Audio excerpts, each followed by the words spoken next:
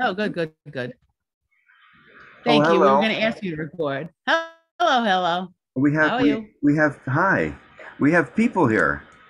Yes, we do. Surprise. How nice. Who do we have? Yes, I see faces. I see there Myra you go. and I see Nancy and I see Ariel and I And see that's Karen. That's Karen. Karen. Yeah. Anybody And else? yeah, we should be expecting quite a few more people, Oh, hopefully. I'm honored to be in such wonderful company. Well, thank you. How is everybody today? Good, thank you. Are you guys all from the New York area? No, Really? No. no. How did you find each other? That program I mentioned to you, the Food Freedom Journey. Oh, yeah. So we're all over the place. Oh, so where is, I know, well, Myra, I know where you are. Yeah. So where's Nancy from? London, Ontario, Canada. Oh, Ontario. Oh, great. Ontario. London, Ontario. That's still East Coast at time there, right? Yeah. So not the middle of the night. And Ariel, where are you from? I'm from Powell River, British Columbia. Oh, now you're on the other side. Wow. I'm on the other side. You guys have had a little bit of significant weather this year so far, haven't you? We've had some crazy stuff. Actually, we're sitting now with about 4 or 5 inches of snow, which is very, very rare for us. That came on Christmas Day. So it was no kind of kidding. nice for Christmas, but I'm kind of done with it. Oh, really? Yeah, but is that really that rare? Where in BC are you actually related to where the mountains are where all the snow is? Sorry, related to where? Where all the mountains are where the snow is. Well, because the Rockies run right up through. Yeah, so we're inland. We're actually on the Sunshine Coast. If you look at a map, so it's pretty rare for us to get snow. You know, we get it now and then, but it's pretty rare. It's actually like -7 outside right now, Celsius, which is wow, it's pretty cold. Yeah. So it's pretty rare for us, and it's not going up much higher. So that's pretty rare. But yeah. Well, I'm in New York, in case anybody's interested, and it's a slightly mild day for middle of the winter in New York, but Ask Karen where she is. Yes. Where's Karen? Karen's in Erlangen, Germany. Really?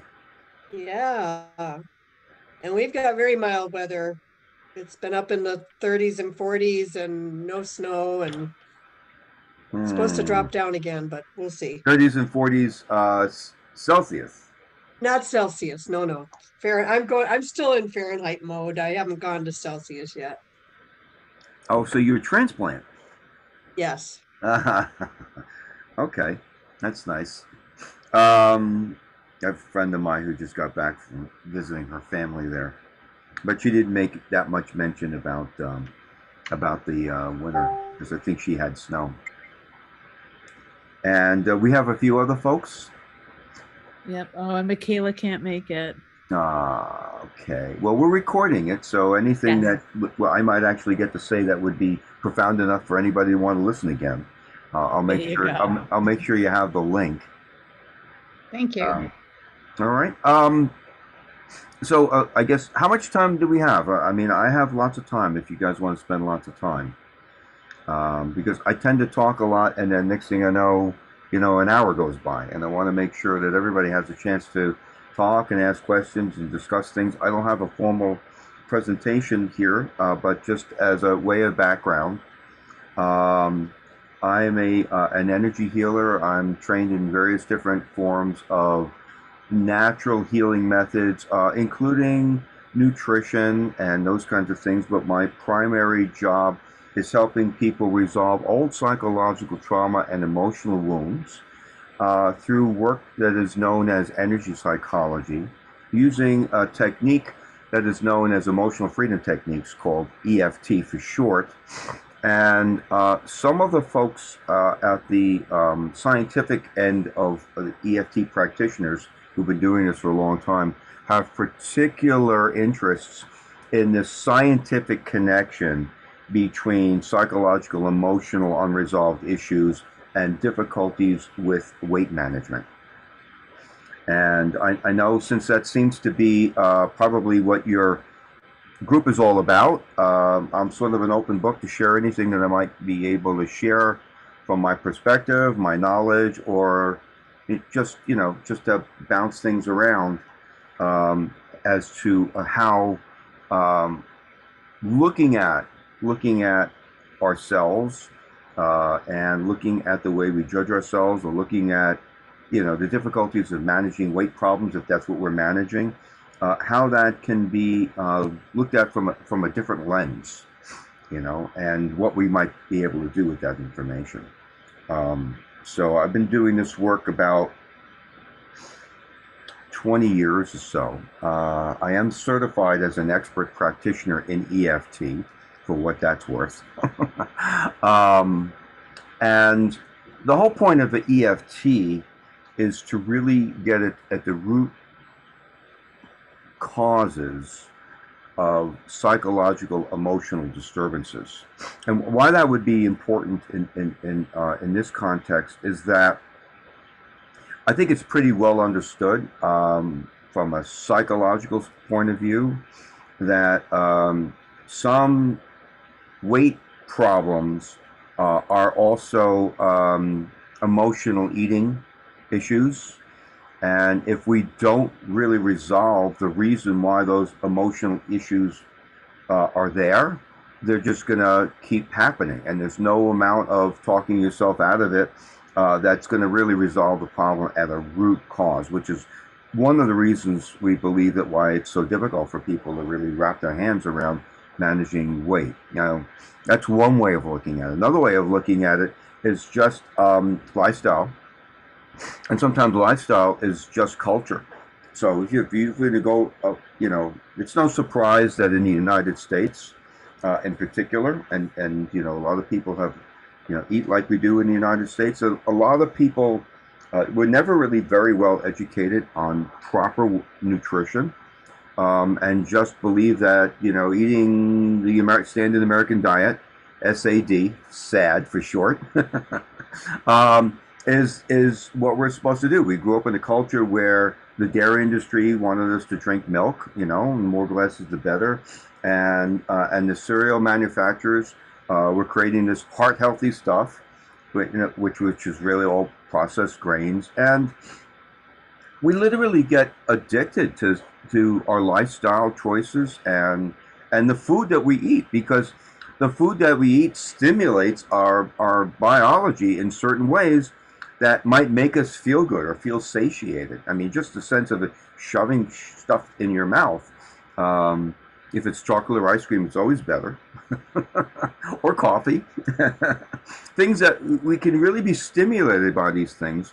And then, maybe in my own case, I'm looking more for the stimulation or the being satiated feeling as boredom or a substitute for some other need that I feel is not being met for me, whether it's psychological, emotional, and most of this stuff, quite frankly, is probably unconscious or subconscious, and very often some of it is conscious.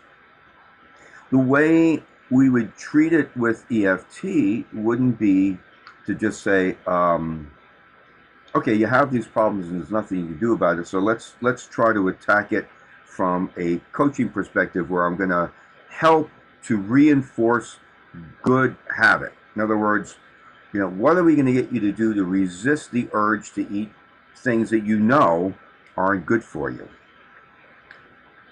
That could be a place to start, but we can totally ignore that and just treat the issue as a symptom of a bunch of other unresolved issues. Very often, many of these issues are development, psychological, let's call it the stresses, disturbances, or complexes that get created as we are being brought into this world, as we're in ages 4 to 7, and we're learning how to maintain some semblance of self-authority.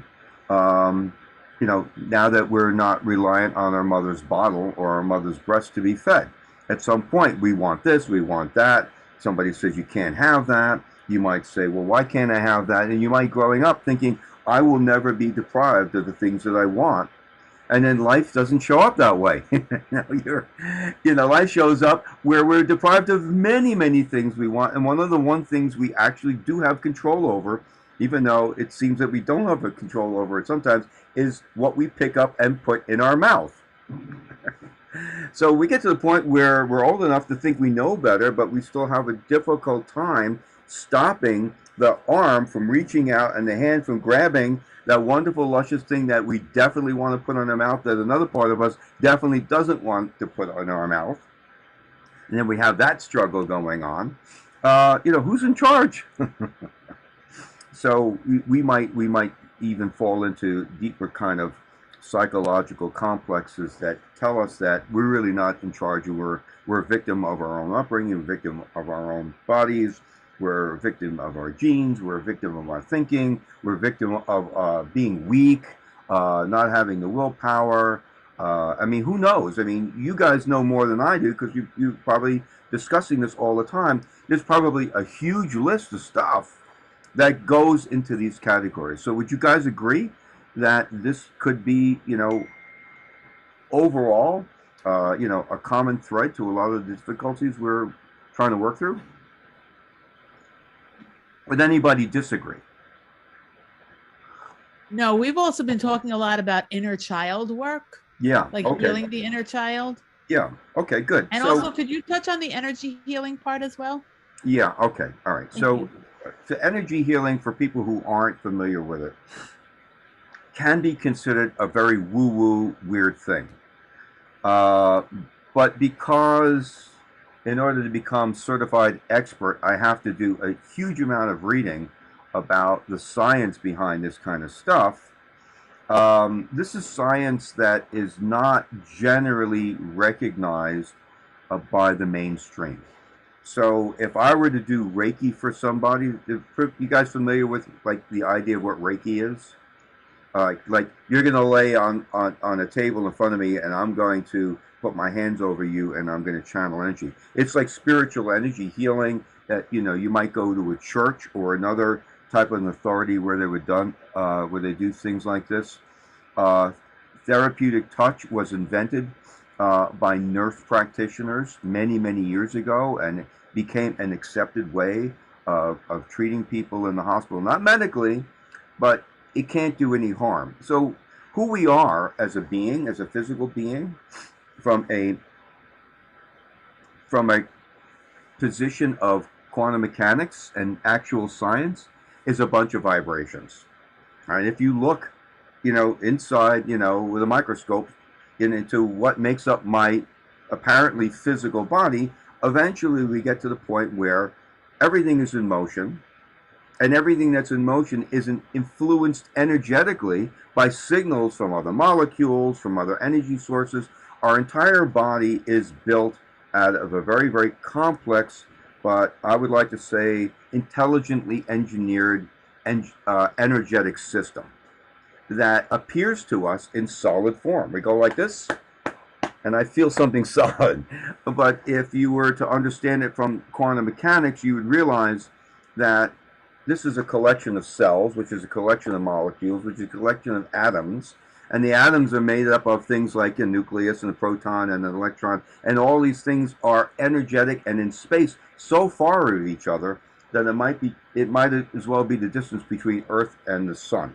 When you look at the overall universe, we know there's a lot of objects out there, but there's a lot of space. We don't see that space in our bodies. But that space is a field where all of our experiences, all of our memories, all of our emotions are actually stored in an energetic form. So when we're upset, your body is resonating with the energy profile of a system that we can detect where these upsetnesses are. This is not something when you go to the doctor, he can see, because he can't poke you with a needle and pull out blood and see the upset energy in the blood. But he can pull out the blood and look at the platelets in the blood and see where things are sticky and things are not, things are dysfunction. And by doing energy work on somebody, it can have such a profound change in the bioelectrical and biomechanical structure of our body that you can go back in, take another blood sample, and see a change in the blood. So after all of these years of wondering what science is and what subtle energy is and energy healing is, we absolutely have confirmation that energy healing is something that has a dramatic effect, not only psychologically and emotionally, on what we're carrying from the past, but how it ends up physically altering, our state in the moment. And that state in the moment is always changeable. So we are basically electromagnetic vibrating things. And when you take other electromagnetic vibrating things like my brain waves or my hand or even a little crystal healing implement like this, it literally changes the way the energy field that makes who we are up shift. And when that shift happens, there are shifts that happen in our outside life, in our awareness, in our emotions, as well as the physical body as well. Quick story. I'm a ski instructor. One day I'm having lunch with a good friend of mine who's one of the top ski instructors in the world, and he was complaining about his knee, and I happened to have this in my pocket. Like, I know you might think this is crazy. It's probably something you don't know about me. I'm going to get back to the hand raise. But what the hell? We're just sitting here munching. Why don't we do this? So I hold this device over his knee, and it starts moving around, and it does its thing. I'm not moving. I'm just holding it. And this is the electromagnetic healing device, which is interacting with the field of energy around his knee. And at one point, a few minutes later, he goes, I know this kind of sounds weird, but I actually think I feel that inside my knee. And I'm going, yeah, well, no surprise, because it's actually doing something, even though you can't see it. Okay, who had their hand raised? Somebody had their hand raised. Yeah, just make sure you unmute yourself. You guys, yeah. So question, can you do energy healing on yourself? Yes. Let me get you a book. Let me grab it. I'll be right back.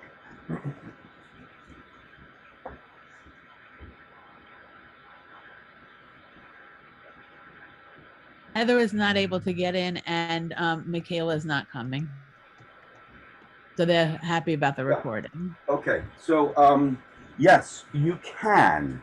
And there are many ways of doing it. Of course, one of the things that's interesting about in any kind of healing work like this is that if you allow yourself to surrender to the intention or the expertise of someone who has more experience and more capacity, you might likely get better results. But what we don't always understand is ultimately it's up to us to find the path through healing. And there are many things to do. And of course, in this path to healing, we might also find the right coaches and the right healers, that really have the ability to work with us in a way that we feel it's worth paying them to do it. But this might be backwards, but this is a book called The Healing Code by Alexander Lloyd with Ben Johnson. The Healing Code. And what I like about this book is this book is basically just like doing in-depth EFT work that I do, but instead of using the tapping on the acupuncture points to shift energy, they show you how to create energy with your intention through your fingertips and treat yourself in different sections of your body. But if you go through the book and read the book, you'll get a great understanding of all the various different ways that we need to bring healing into our lives. We need to heal all of our wounds. We need to heal all of our judgments. We need to forgive ourselves for all the screwed up things that we did. And we need to learn how to forgive all the other people in the world for all the screwed up things that they did. And until we do all this stuff, healing, we're just like trying to say, all right, just fix this broken finger or fix this arthritic knee. We're not really using energy that is available to us to heal all aspects of our life. EFT happens to be a tool that you can learn to do for yourself. It's not a healing energy that I provide for you when I do it as a coach, what I'm doing is I'm coaching you how to tap through acupuncture points, which are stimulating the energy system of your nervous system and the brain at the neurological level. So when you have a bad thought that feels bad, when you look at yourself, you step on the scale and going, oh my God, I'm never going to lose any more weight. It's just getting worse instead of better. If you have a noticeable bad feeling that goes along with that statement, then when you tap on the acupuncture points that we use in EFT, you're sending a signal into the brain that says, you're okay. Heal that thought. And the brain understands how to take that energy and shift it. And all of a sudden, the brain itself is going to be less active in terms of making what could have been a problem for you a problem. So as you get on the scale and you see the number you don't like, it's just a number you don't like, and it doesn't have a psychological, emotional component anymore. And these are the things that you can learn to do for yourself. EFT is created to be a self-applied healing mechanism. It's just that in order to heal the most difficult parts of your emotional life and your psychological life, you know, there's going to be a natural protection in your subconscious somewhere that's not really going to allow you to feel comfortable getting at all of those things that we're trying to avoid that feel so difficult to get at, which is why they're still there. So working with a coach like me, we can, you're doing the energy healing by doing the tapping, and I'm just guiding you on the tapping sequence. But what we're doing when we attach this tapping sequence to deeply held thoughts, feelings, and emotions and memories, we are literally changing the way the brain is wired. So the part of the brain that's wired to say, I can't lose this weight, all of a sudden doesn't hold the same strength over you anymore. And then if you do enough of this work and you decide to move forward with a new intention to lose weight, you know, and you've got a good strategy that you know will work, but you're having difficulty staying away from, you know, those really delicious foods that you hate to give up. Every time you have an impulse that goes against your desire, you know, it's like, I desire this, but I also desire to lose the weight. You feel that there is a conflict. And now in this conflict, you go, even though I have this conflict, I'm still an okay person. Even though I might actually go and eat this entire tub of ice cream when I just yesterday claimed that I was going to do everything I can to lose weight, that I'm still an okay person. You know, so you can start very, very easily. And by tapping, well, you can set up a situation where you've forgiven yourself for your weakness, or you might actually get to the point where the desire for it isn't as strong, and you might take a spoonful or two and you go, you know what, you know, no, I know I want to eat this whole thing, but the spoonful or two, I'm gonna be good with that and put that away. And now you have a whole new process. And as you start to condition yourself to behave in ways that you feel good about, that's also going to start to counter condition things, and you're going to be able to develop new skills in self-care. You know, but we need to learn about those things. If we're still being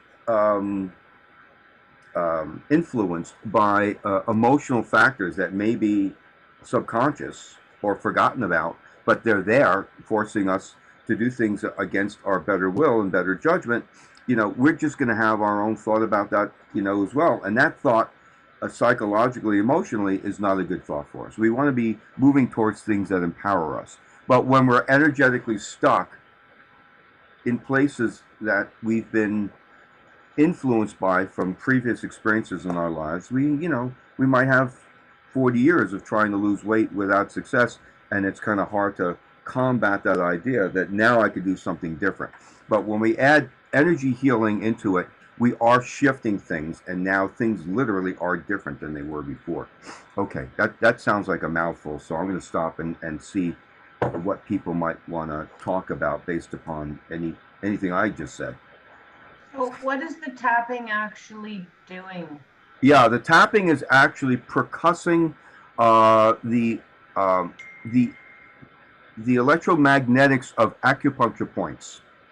And because we've been doing this tapping work for 1970, 1980, almost 20 years, with amazing success, helping people in all different kinds of ways in their life.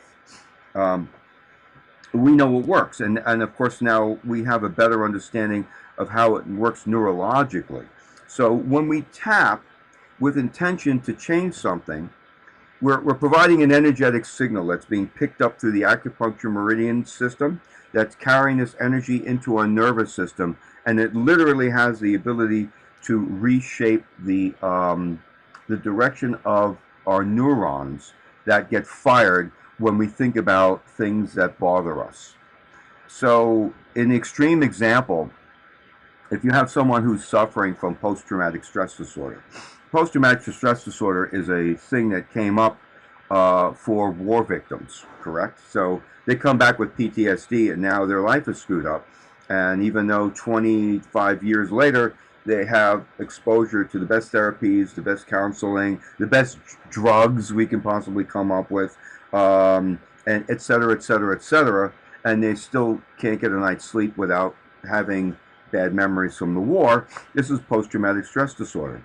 Well, when you come along with tapping and you tell those horrible war stories while you're tapping on these acupuncture points, it's counter-conditioning the part of the brain that remembers the trauma, and it shuts off the signaling from the trauma mechanisms in the brain to say, this is still happening, this is still a problem.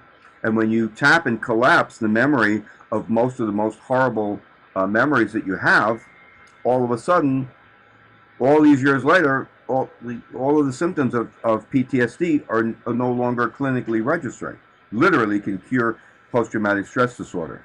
So the tapping itself is a signaling message into the deep recesses of the brain that allows the brain to shift what's happening in the moment. And in that shifting, it creates an open space for us to be able to imprint either a neutral idea, in other words, this situation no longer bothers me, or even though I had this situation, I can now replace it with a different thought, a different feeling, and move on with my life. So it can be quite profound when we do this tapping work.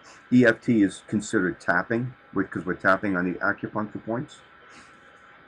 Because we're really changing the neurology of our belief system and the way psychological trauma is held in the memory system of our body and our brain.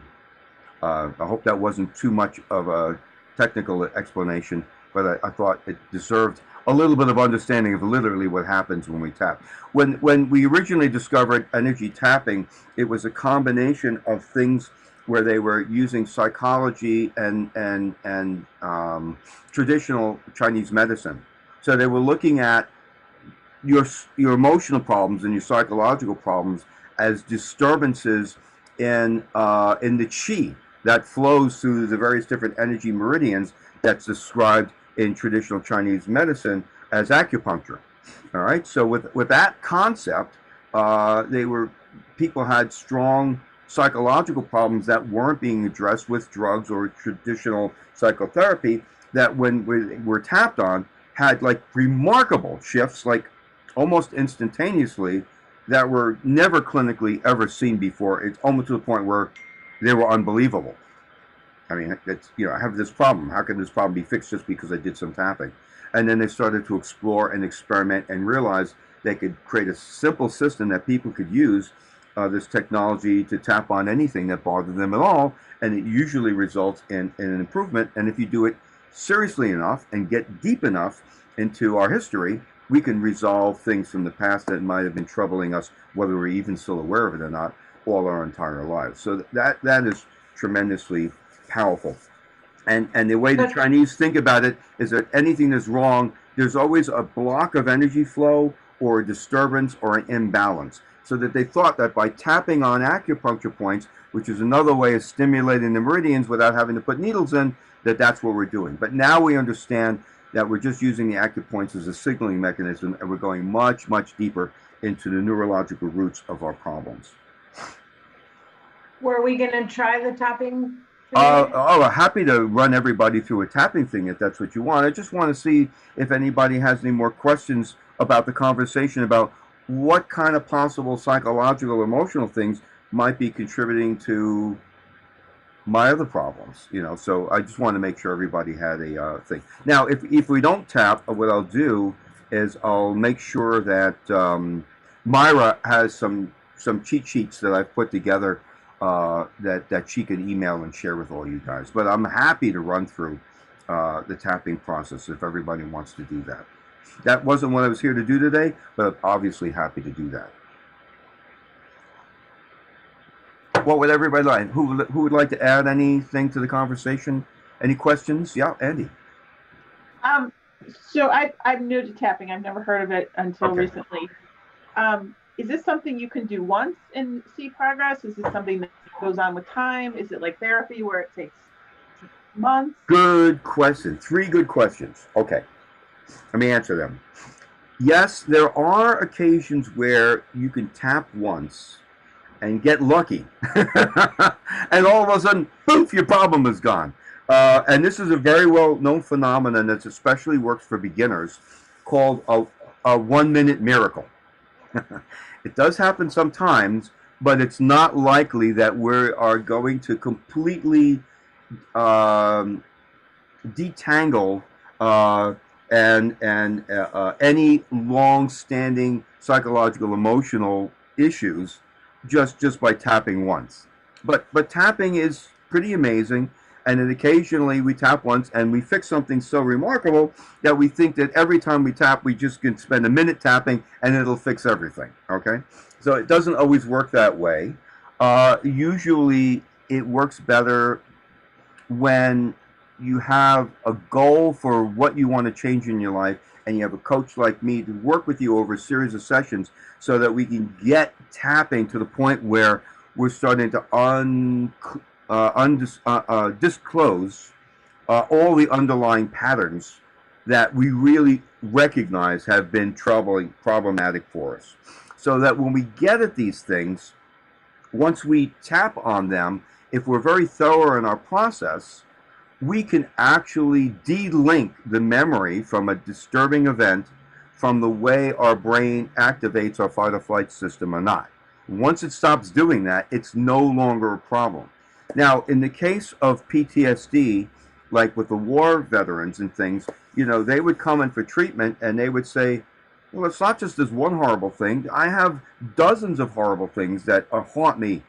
And there's an interesting thing with the EFT that when you start working on the 1 or 2 or 3 or 4 main things that you can remember that were really troubling, you know, the neurologist will tell you that neurons wire together, they fire together. So when you have something bad happen, it wires a certain programming into your brain. Because your brain needs to know about it, and it needs to try to avoid something bad from like that happening again. So when the next thing comes along and happens, it goes, does this remind me of anything else? It goes, oh yeah, it's in the same category as this bad thing, and it wires together, and it makes it stronger. So what the tapping does is it undoes that wiring.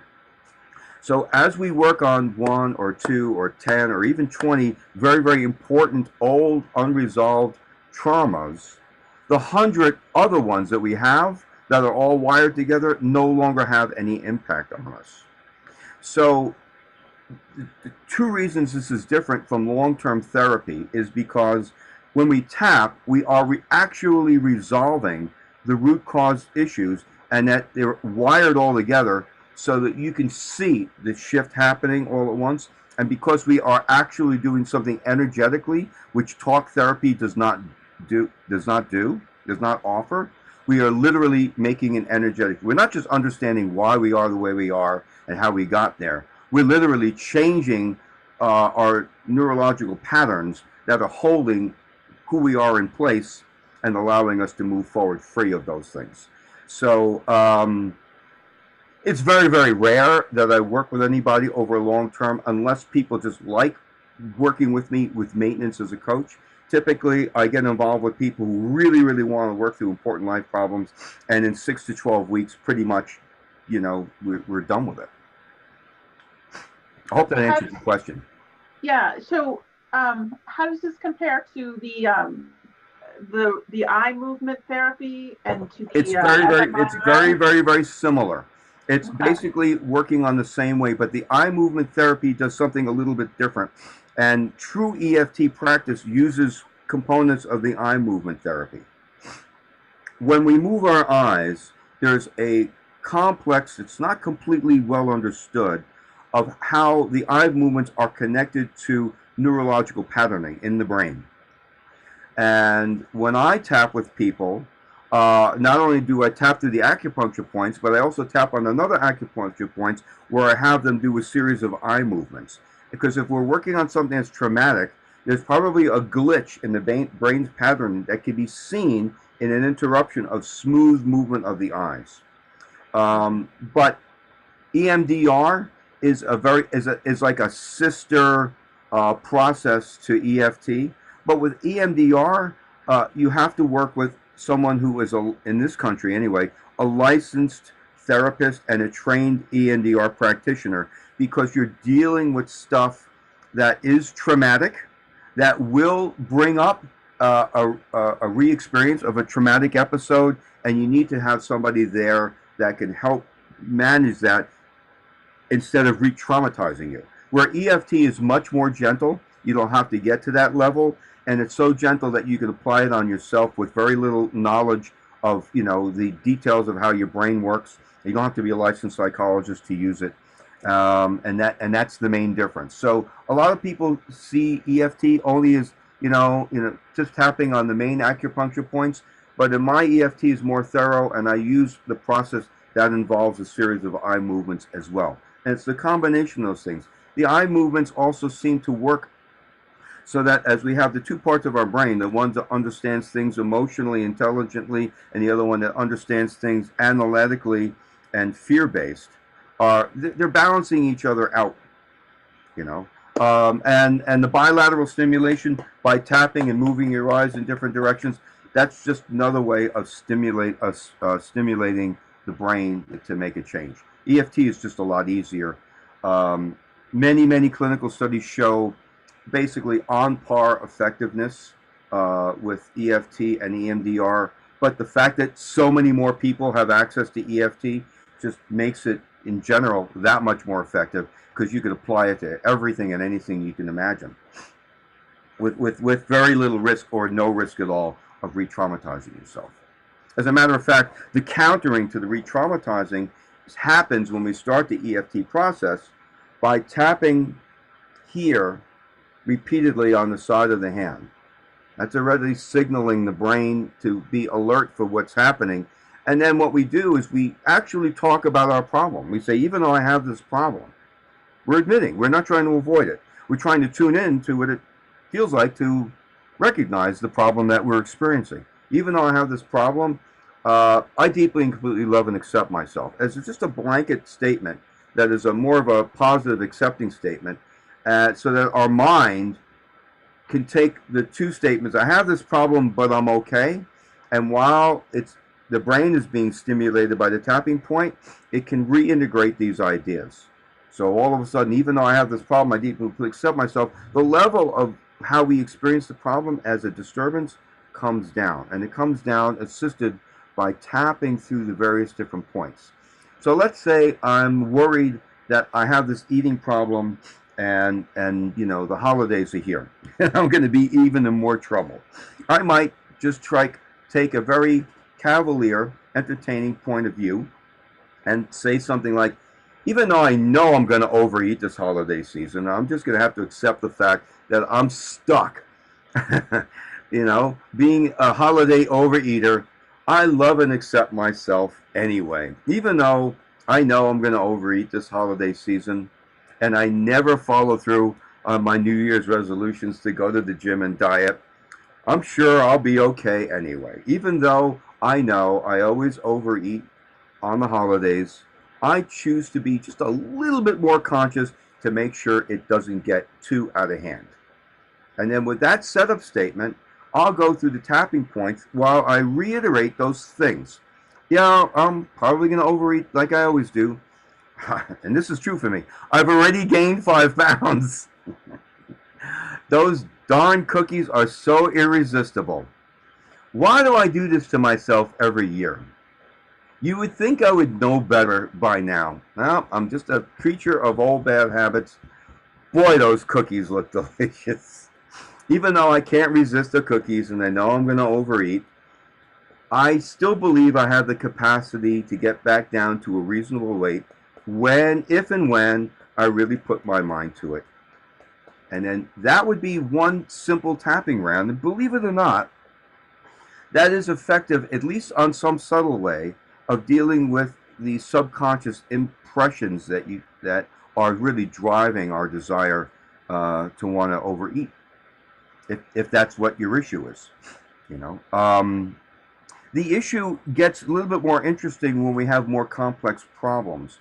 One of the things that I do is I act as a EFT specialist coach for women with breast cancer, because it's my feeling that anybody in that situation with that diagnosis is under a tremendous amount of stress, and by tapping with EFT, it immediately starts to reshape the way our body and our parts of the brain react to stress.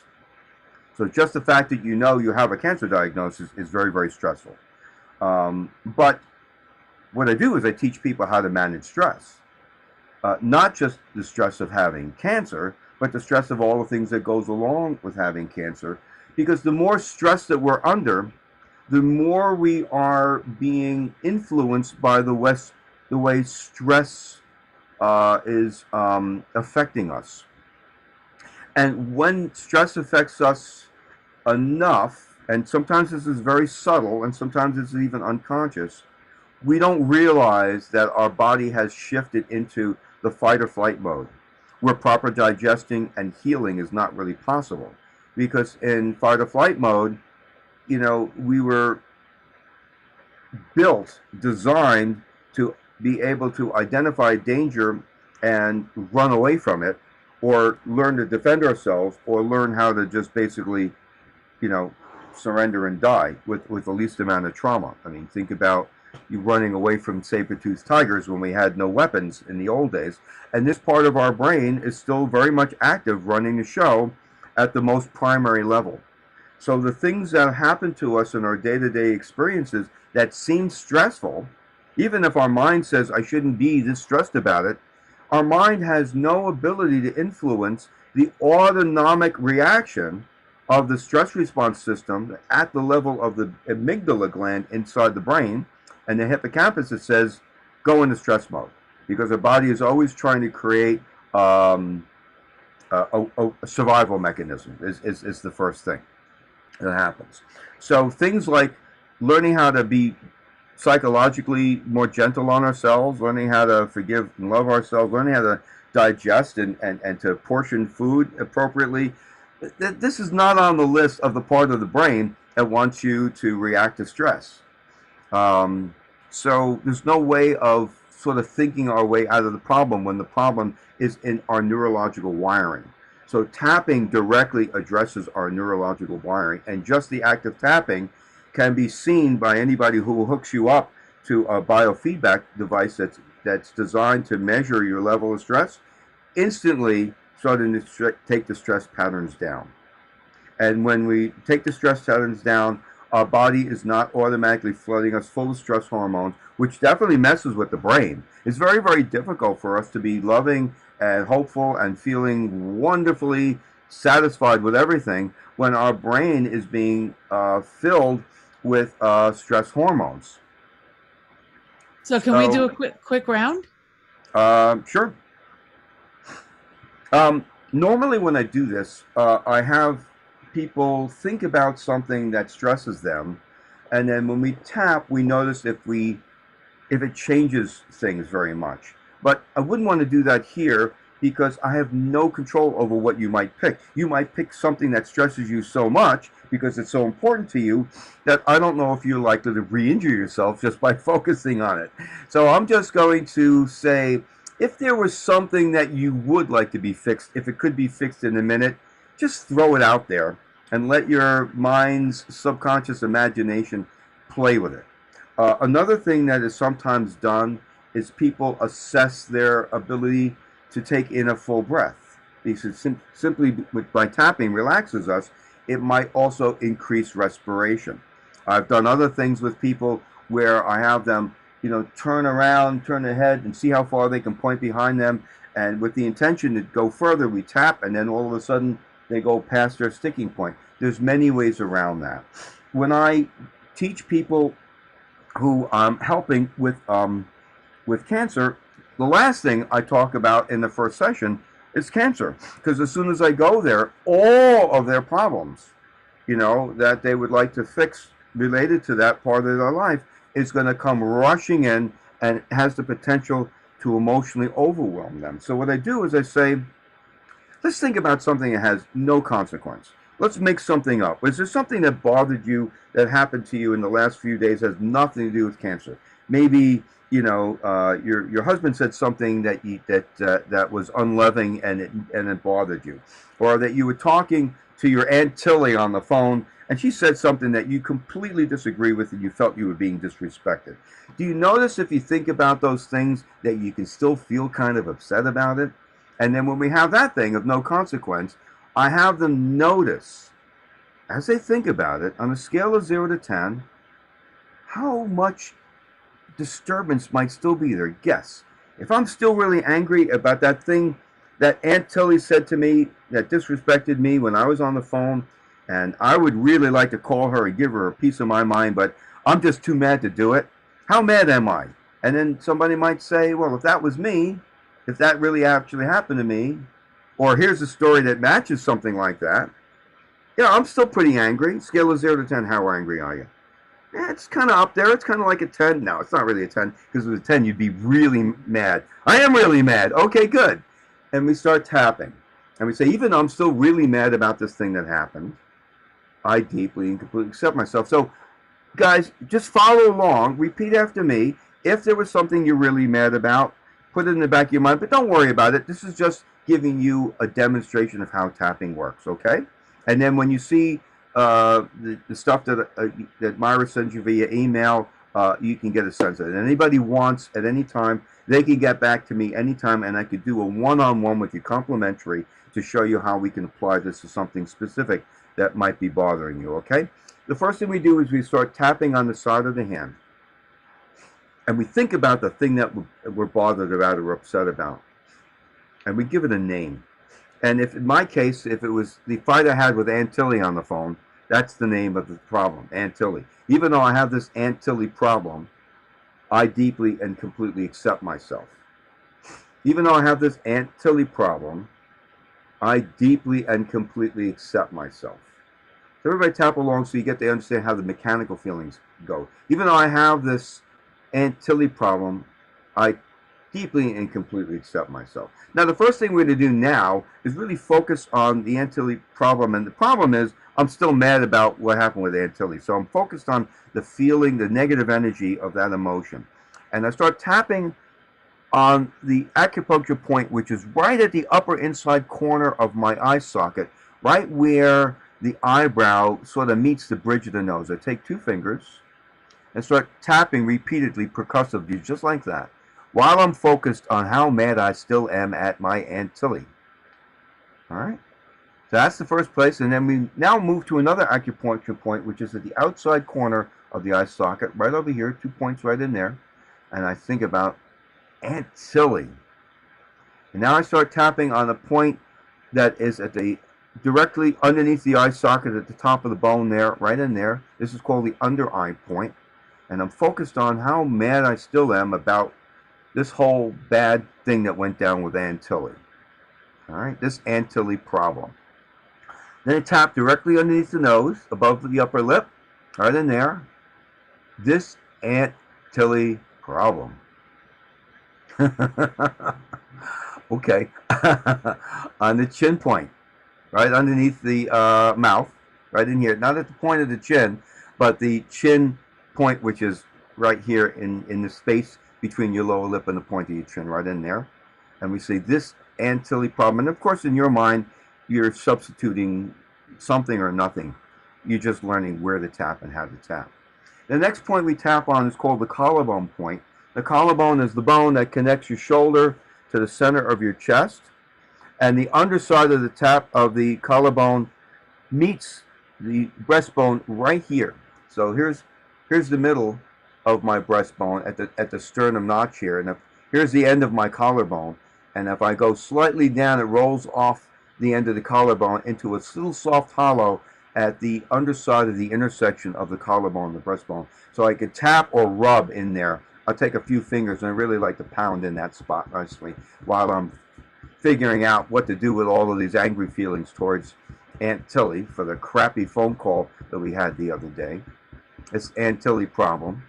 The next point is called the underarm spot, because if I lift my arm up and I go into my underarm, and then I drop my hand down about 4 inches, so I'm tapping right along the side of my rib cage, right over here. You might even find a spot in there that's a little sore. That's the underarm spot. I tap in there while I'm really focused on this Aunt Tilly problem. Now, it's important to keep focusing on the problem because when we focus on the problem, the memory brings up the energetic signature of the experience itself, and that's what we're doing. We're tapping to send new information into the neurological system that holds that as a problem, and we're changing our relationship to it. So that's a quick round of EFT, and typically what we do is we stop, we take a breath, and we reassess, and we say, all right, well, when I think about how mad I am about what happened with me and Aunt Tilly last week, does it still feel the same? And there might be a part of me that says, well, if I was at an 8 out of 10 before, now it feels like I'm still mad, but now you know I'm mad about something else.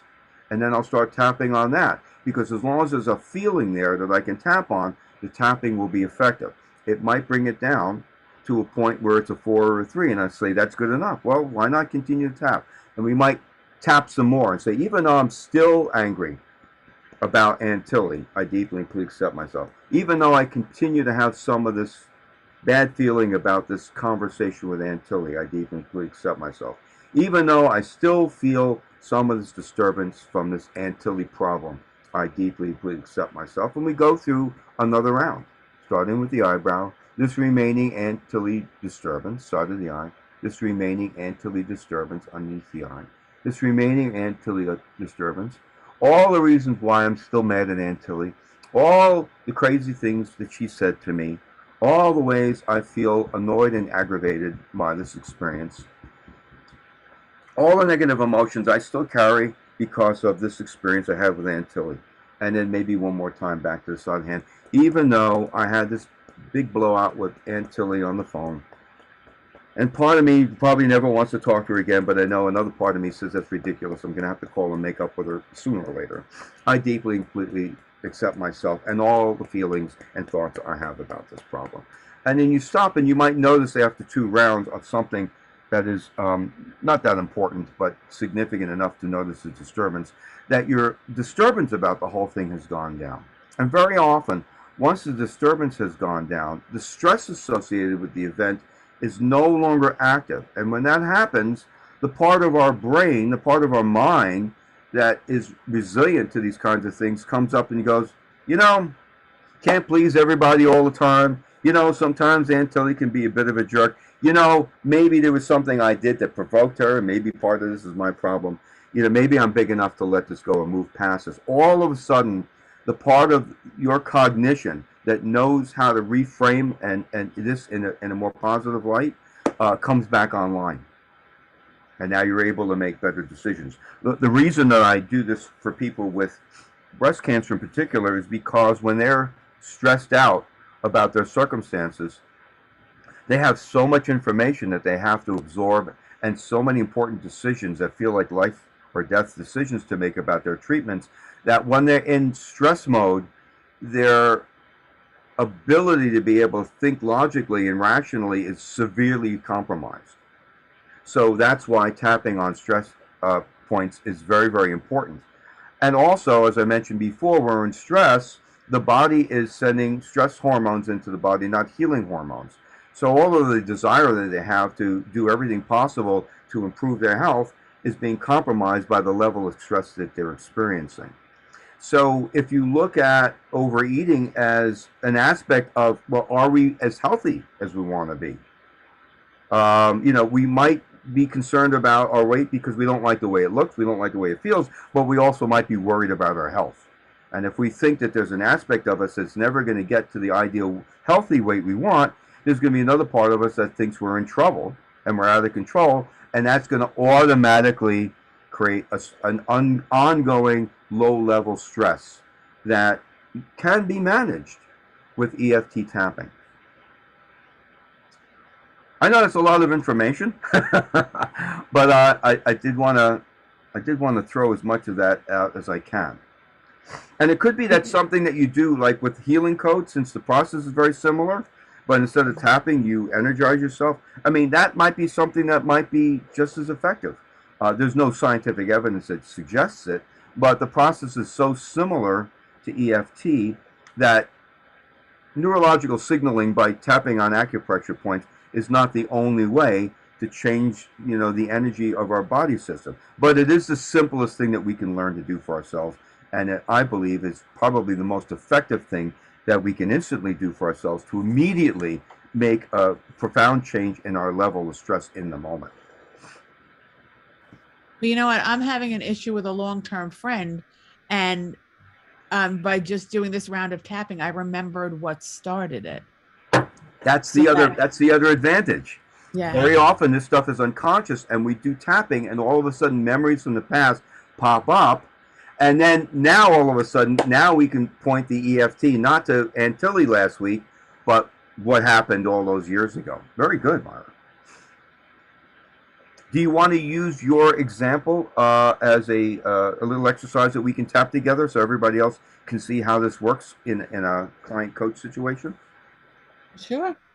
I was just going to let you know, Steve, you asked us at the beginning of the call how long we have. Normally our calls are for an hour, so I don't know how all the other ladies are. I'll have to pull off at noon, but just so that I'll tell you what I'll do is I'll keep the rest of the time open for everybody to have a discourse, and if anybody wants to stay on past the hour, if you want to, I'll work with Myra so you can all tap along, because whatever I'm tapping along with Myra, we all subconsciously can link to a similar situation in our life, even if it has nothing to do with what Myra is telling me about her situation. So that we can all get a benefit by tapping along in a group. And if you guys are ever interested in doing this again, we can set up a group tapping situation, and we can pick several different people and work on their stuff, or we can pick one person and work through their stuff. Well, as long as everybody else taps along, they will, believe it or not, be getting an unconscious benefit that is really starting to work at the level of their own neurological system to reduce ongoing stress. So yeah, any thoughts, comments, any place else you might want to steer me in these directions? And remember, besides being an expert EFT practitioner, I know a lot of stuff about a lot of things. So feel free to ask any questions you might want, in case I might be able to provide any useful information.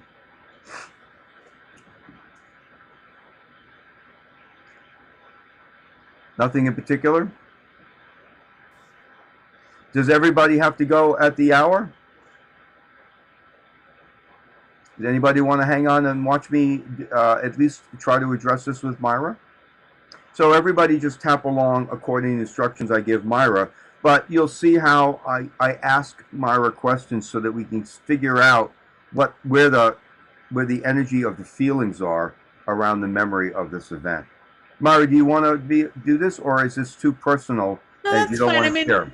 My friend Ivy, we're friends for like 48, 49 years. Yeah. And several months ago, we were doing something over text, and she misunderstood something I said. Classic. And reacted harshly, and that changed me.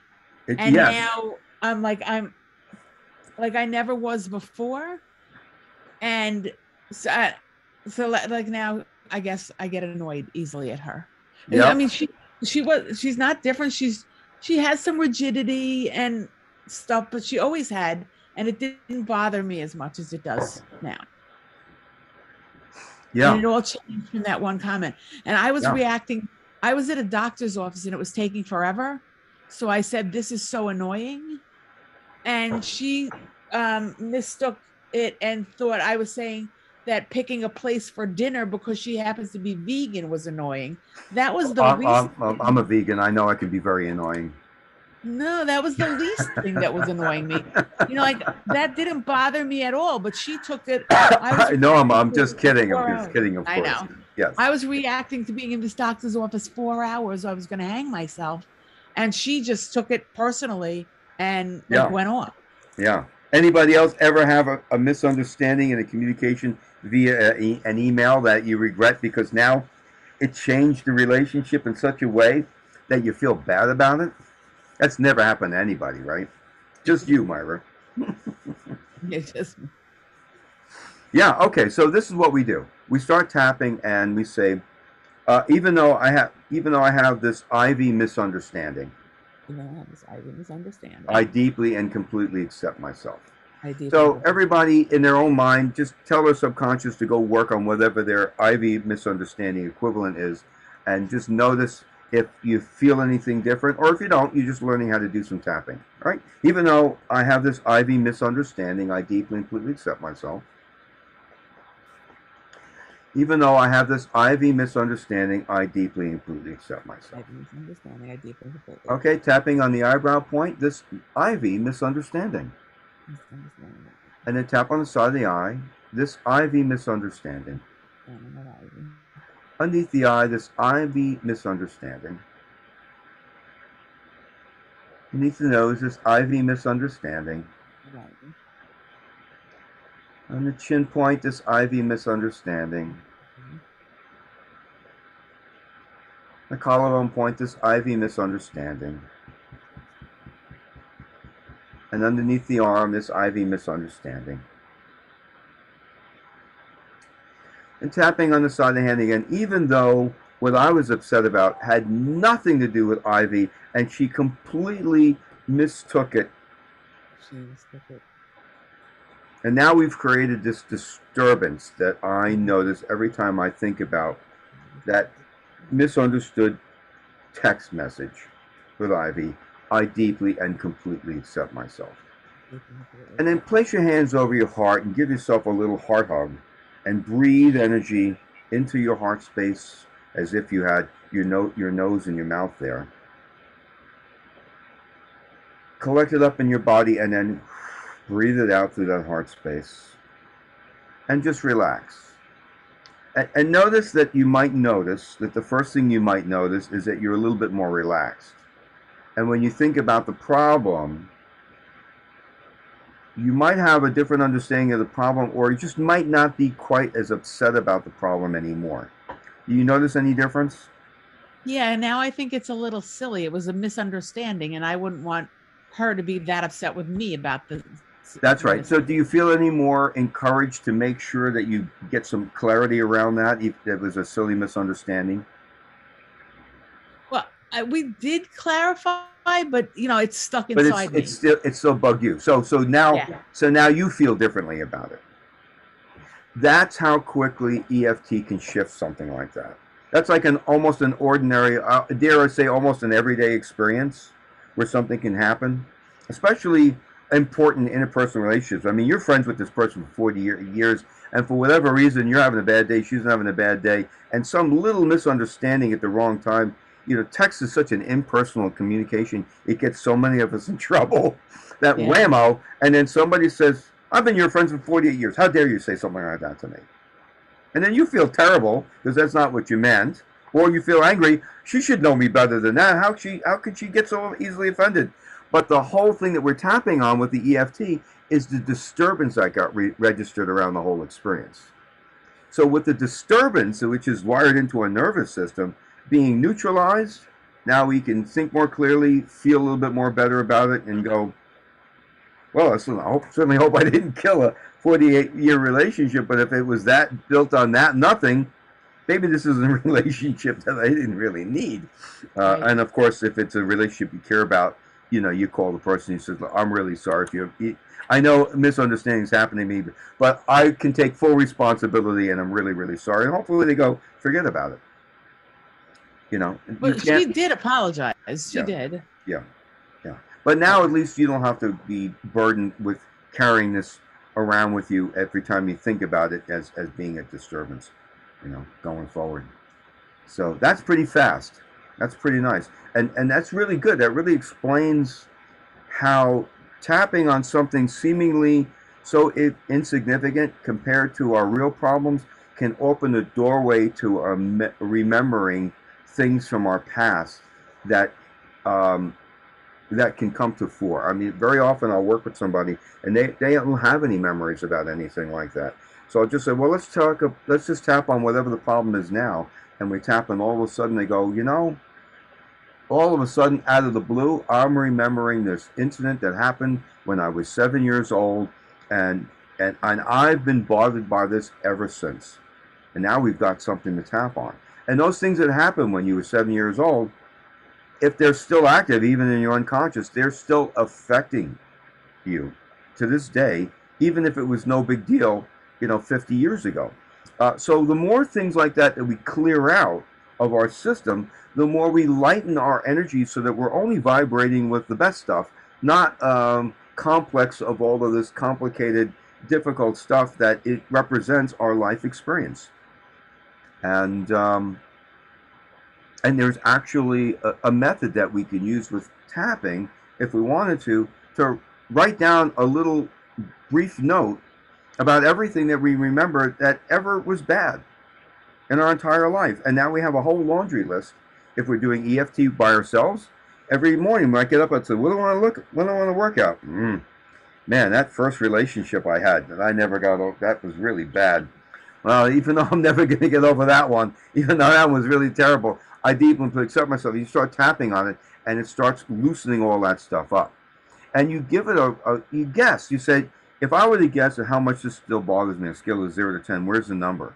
And anything over a 5 or 6 is really something that is still going to be bothering you. So you want to tap on it until you get the numbers down below a 3 or down below a 2, or maybe even you look at it and you go, that was 30 years ago. I'm done with it. Whereas before the tapping, that might not have been completely possible. So that's how quickly tapping can be effective if we really start working on things that have some significance in our life.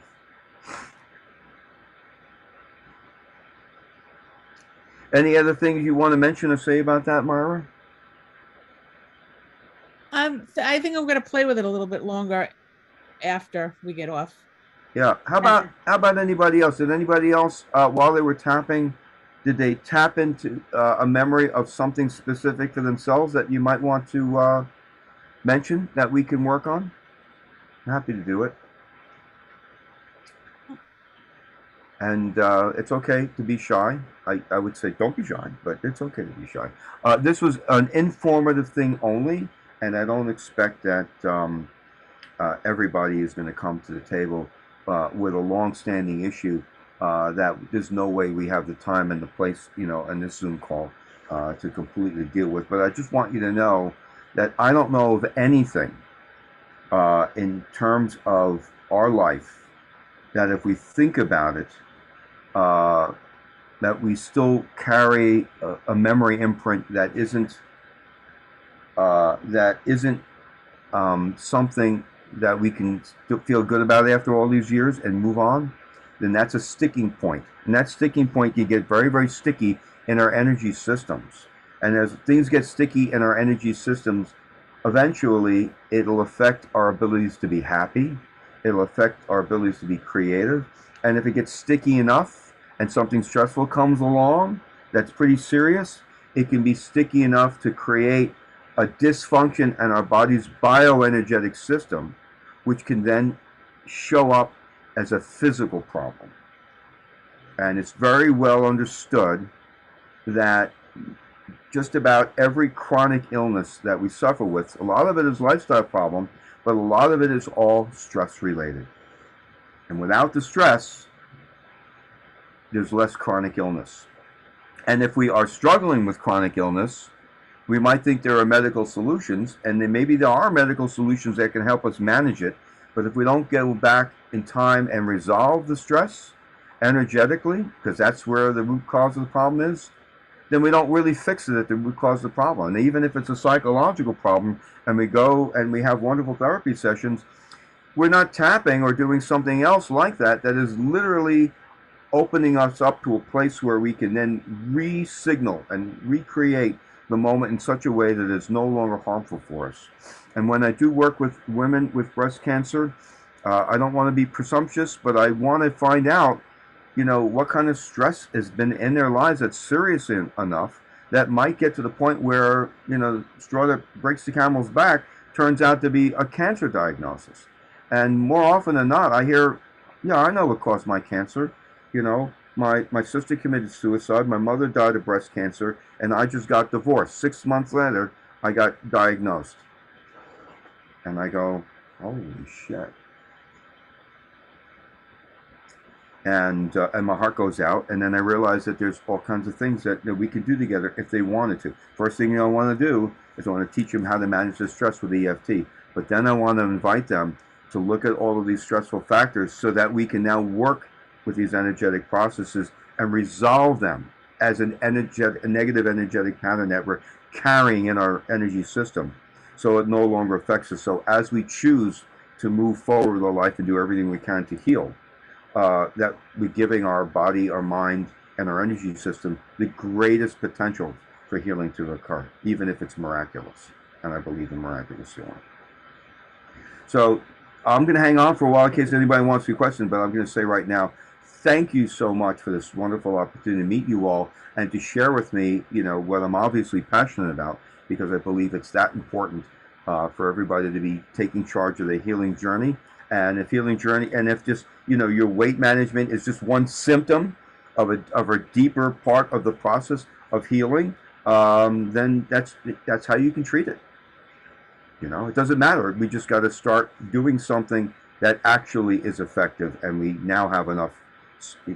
You know, all these years later, we have so much scientific and anecdotal clinical evidence of how effective EFT can be for almost everything, including a whole section on, you know, how you can use this for weight management and eating disorders. So there's plenty of scientific information to be pointed at if anybody is interested in that direction.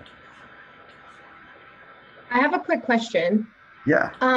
Are you always using the same response? Like, so no matter what the problem is, you're saying, I deeply and completely accept myself, or are there other responses? That's a great question. In order to get people involved with the process, that's the default statement. There are situations where the default statement can't be used because someone is so emotionally, psychologically wounded that they can't say, I deeply and completely accept myself, that becomes a problem. All of a sudden, the energy gets stuck in their throat and they're crying. So then we're tapping through that. But if you were doing EFT with an 8-year-old, you know, who fell down and scraped their knee, you know, and they're saying, I'm sorry, mommy, I didn't mean, you know.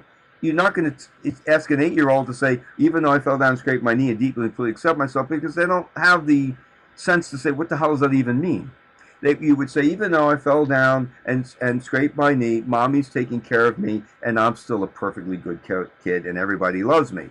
So you put it into context. So eventually what you want to do is you do want to start to replace that with a more positive statement that's more meaningful.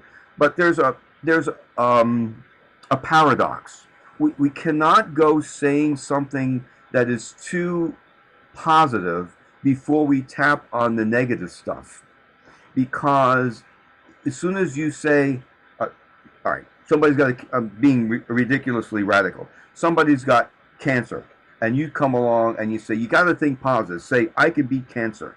And you got that people to say, I can beat cancer, I can beat cancer. The part of their brain that says, I don't know if I can beat cancer. I don't have any evidence that says I can beat cancer. I don't know if I'm strong enough to beat cancer. I don't know if the medical system is smart enough to help me beat this cancer. And even though I want to commit myself to beating cancer, you know, is saying I can beat cancer actually more harmful to me than accepting that I have cancer and I'm not quite sure how I'm going to approach it, because that's more real. So we always want to say something that's real. So hopefully we can get people to even unconsciously accept, I can accept what's happening because it's happening. Even though I have this problem, I accept that this problem happened. Even though I'm having this reaction to this problem, and that's on me, I can choose to be okay, even though I'm not feeling good about this. And then at some point, you can turn it into a choice, which is a powerful way of restricting and providing an alternative statement. Even though I'm having difficulty controlling my holiday eating binges, I choose to just enjoy myself and know that that's how I am and that's how I'm wired, and I'll be okay. And if in some point in time I decide I'm going to do something about it, I'm going to give myself every opportunity to be as successful as I can. And that sounds rather verbose, but we can invite these verbose statements. And in fact, even though it takes longer to say very complicated statements, the more information we can put into that, the better our subconscious goes, yeah, I know what to do with this tapping signaling. So yeah, we do that. We change it. And then when we tap enough that we've really resolved the feeling of the negative energy part of the problem, then we start shifting to tapping on things that are definitely more positive looking statements. Great question, Ruth. Great question. Thanks for asking it.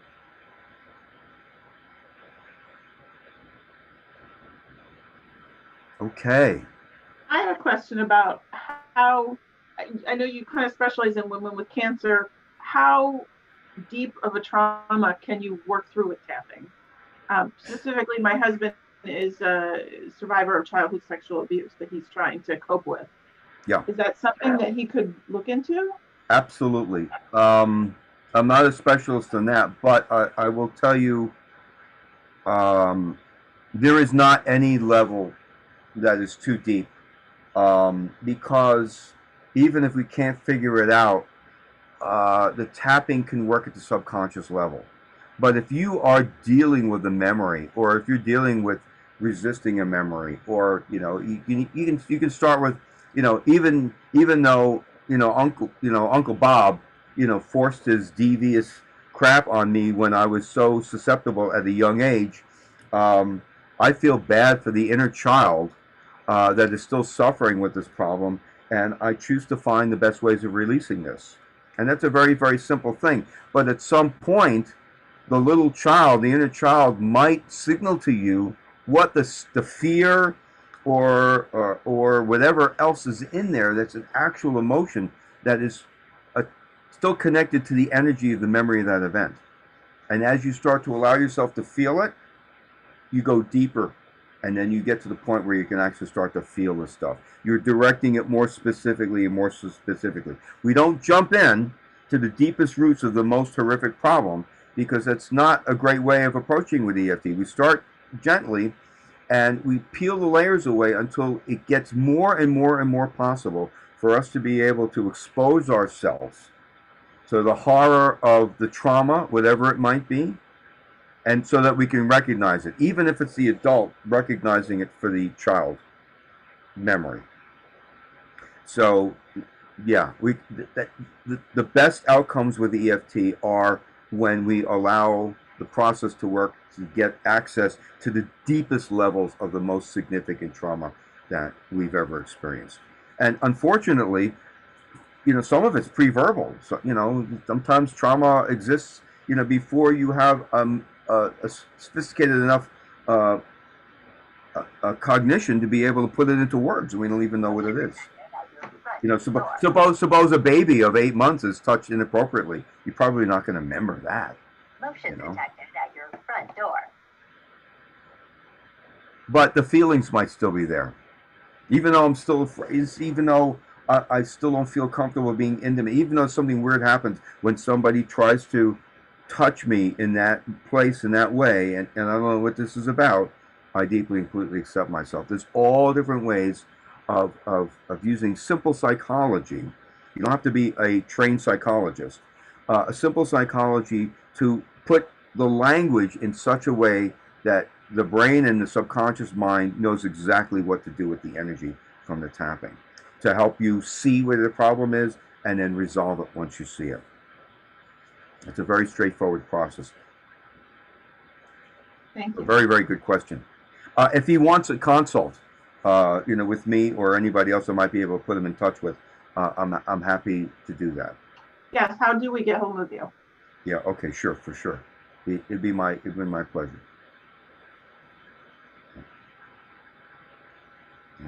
Good question. Are you putting your email in the chat? I'll put my email in the chat. Okay.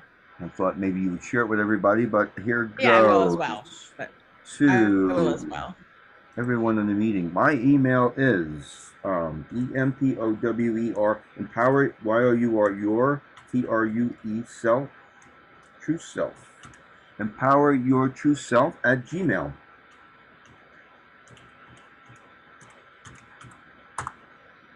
And empower your true self at, yep, that looks correct.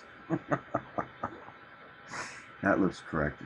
Yeah, and I have, I have resources to share with people, but I'm always happy to give people a rather generous, complimentary introductory session, so that just to explain how all this stuff works and to give it a try, and to give people a sense of whether or not they might want to try engaging with me for a series of sessions to see, if we could take them in the right direction. And I'm always usually confident. These initial sessions are good for me as well, because this way I can also see whether or not a person is a good candidate for this work. Sometimes people are just not ready to do the work, and I need to understand where they're coming from so that I can approach it at the right level.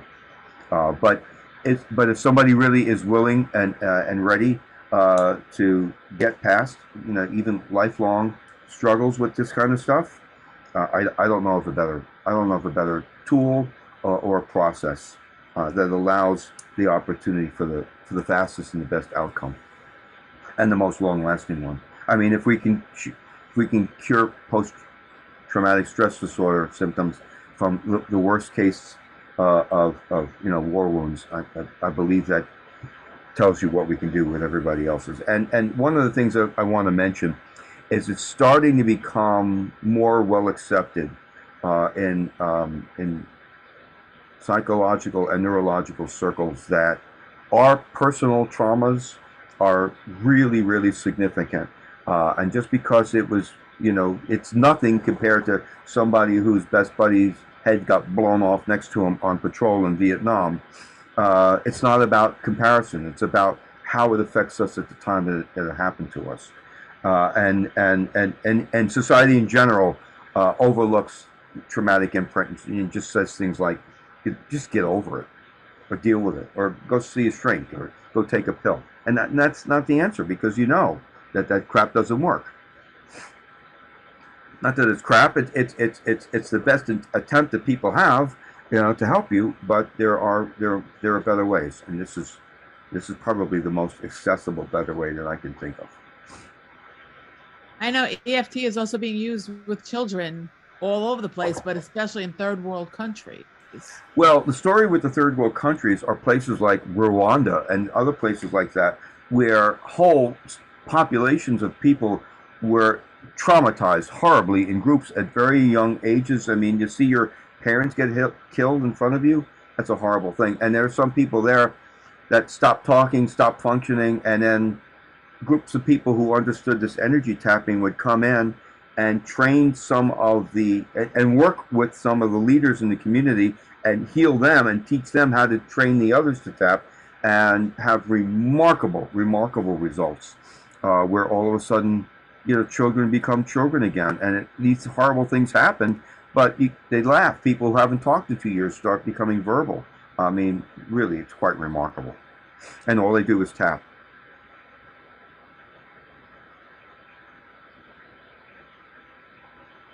Any other thoughts or questions? Again, I'm available anytime anybody wants to reach me anytime. Just shoot me an email. I'll do my best to get back to you. And I'm happy to discuss anything personally you want. And feel free to share this recording with anybody you think that might be interested. And if you want to see, more evidence of how other EFT practitioners have helped people with eating issues and things of that nature, there's a pretty good bunch of them listed on some of the websites where I have some of my articles published, and I think I've already pointed out that spot to Myra, but I can Yeah, there's plenty to read, but the bottom line is you can educate yourself all you want, you can understand all you want, but without the energetic signaling of the tapping combined with tuning into the nature of your problem, nothing changes.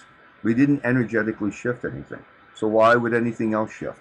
We still have the same problem.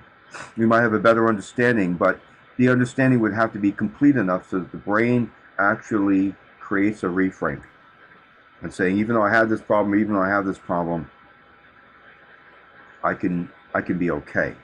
That's the bottom line. Are we okay when we think about a problem, or are we not okay when we think about a problem? I'll say one more thing, which might either excite you or make you think that I'm complete crazy. But what I do when I work with my individual clients is, when I'm not doing straight EFT, which is this work that I've been demonstrating to you, I also have the ability to be able to intuitively detect whether or not a thought or an idea or a memory is distressing to their nervous system or not. It's a developed sense of intuition, but I have a method that I've borrowed from something called applied kinesiology, which allows me to make that determination. And anytime we have a thought about something that is in any way distressing, it's automatically going to resonate in our energetic system. If you were working with somebody who was a skilled muscle tester, they would show you this demonstration where you hold your arm out, and normally, if you have no injuries here, somebody pushes on the end of your arm, you can resist them.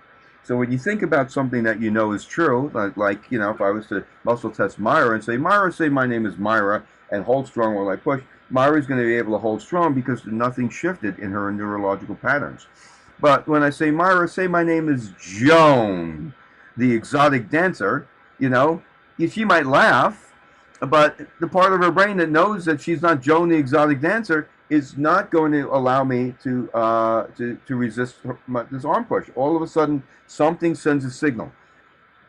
The muscle strength in her arm didn't change. The energy patterns that control has changed. And I have a way of intuitively sensing that, and I help people to identify sometimes what the unconscious roots of the problem are when we can't consciously come up with them. Usually EFT allows us to use a process where these things are revealed. Like when we were working with Myra, as we tapped, all of a sudden she remembered this particular event. That happens all the time, and I rely on that as an expert clinical EFT practitioner. But sometimes, and even before I had that status, I would allow this intuitive gift to come in and show up where problems lie, and go, oh, here's where the problem is, and people would deny it, and I would do this little muscle testing thing with them, and they would see how as soon as they thought about it, even though they thought it wasn't a problem anymore, their energetic system said otherwise. And then we would do the energetic clearing work. Sometimes it involved tapping, and sometimes it involves other kinds of energetic clearing work that I do. And then they think about the problem again, and that disturbance is no longer there. And that's how quickly we can change things when we shift them energetically.